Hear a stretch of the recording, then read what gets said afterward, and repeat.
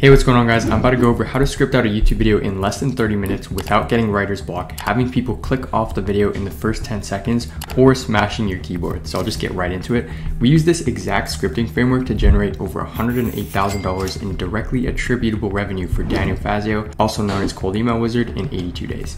So I'll get right into it. As long as you follow this step-by-step guide, you'll be able to double your workflow, get more views, and more importantly, get more calls booked on the calendar, because that's the whole point of making content, right? So somewhere inside of this video, I'll leave a link to one of our YouTube scripts and also a downloadable template. It's gonna be fill in the blank, so it'll be super easy. So step one is the script outline. So I'm just gonna explain how it looks step by step. So first things first, you wanna generate ideas, right? We use vidIQ to check the search volume. Sometimes it kind of lies a little bit, so you have to cross-check it, see how many videos are actually up for a certain topic and what your competition is doing, but more on that on another video. I'm mainly gonna go through the scripting framework inside of this video. So number one, for the title, you're gonna need an attention-grabbing title relevant to the target audience and video topic. Usually you wanna try and make your title searchable, so make it feel like a sentence, right? What you'll see a lot of the time is people try and cut corners and use AI, and the titles are like written with a colon. So it'll be like XYZ, and then like words, right? Like it looks super weird and blocky. It's like two titles put together, but it needs to flow in one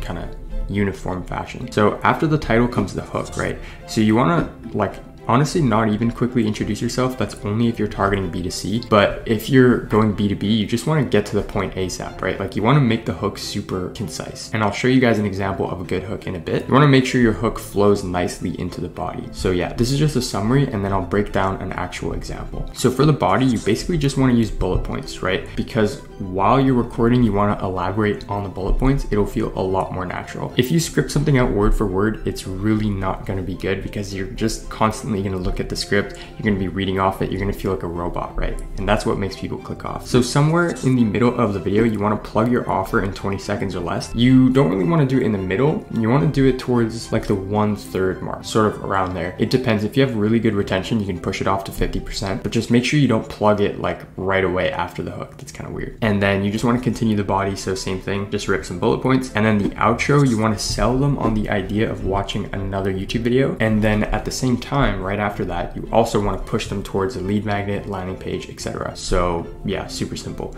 And then you also just want to ask for like and sub, ask them to comment any video ideas or feedback, but you want to keep the outro super concise so that people like just mainly pay attention to the other video or your lead magnet. So key takeaway, if you're targeting a B2B audience, it's extremely important that you get right into the body of the video as fast as possible. Do not make an absurdly long hook unless you're targeting a B2C audience, right? So remember, I'm talking B2B here.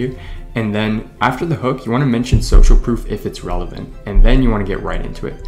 Ideally, you get into the body of the video within the first 10 to 30 seconds of the video starting. The faster, the better. When we're targeting these business owners, they don't really care about like nicely thought out hooks. You just have to validate the click, right? Make the viewer feel like, okay, I clicked this video and I'm actually gonna get the information I was looking for when I tried to find this video in the search bar. Right? Super simple. So here's an example of what a good script looks like. So this is one we wrote for Daniel. So it's like how to scale your B2B business through social media. So I have a screenshot of the SEO score. This is from a software called vidIQ. It's like 50 bucks a month. I'll leave a link in the description. It is an affiliate link, so I'll get a couple bucks here and there. But essentially we're just checking how many searches there are per month. And then we're also checking the competition level, right? This is pretty blurry, but it says very low and then medium search volume.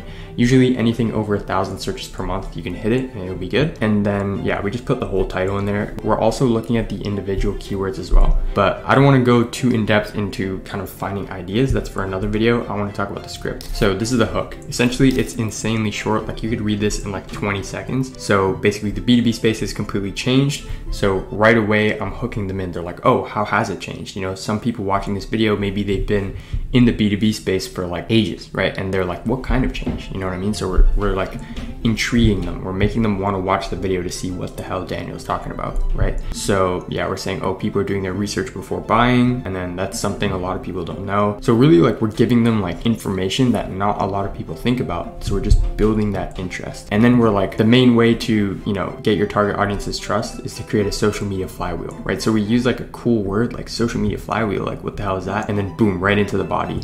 No, like, oh, let's get right into it. Oh, like and subscribe before we start. It's like, no, why would somebody like and subscribe before they watch the video, right? It makes no sense. So you want to get into the body. I'm really not going to read this word for word because that's going to be insanely boring.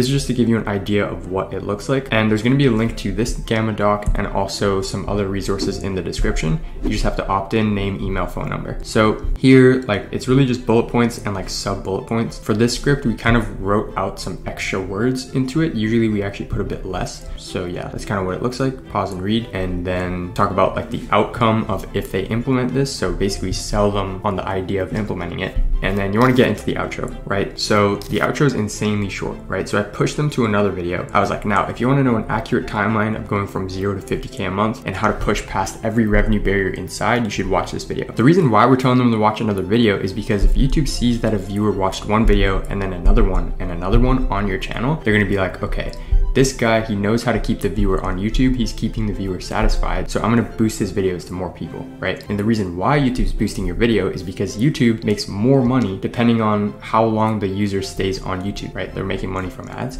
YouTube takes a 55 to 45% cut of all your ad spend. I kind of forget the exact number. And yeah, and then at the end we have the CTA. So we're like, and if you want to scale from a few clients to 50 to 80K a month, you should join my coaching program. It's the first link in the description. You always want to have like your main link as the first link. And you just say, make sure to subscribe, peace. Do not drag this out. You want to keep it concise, right?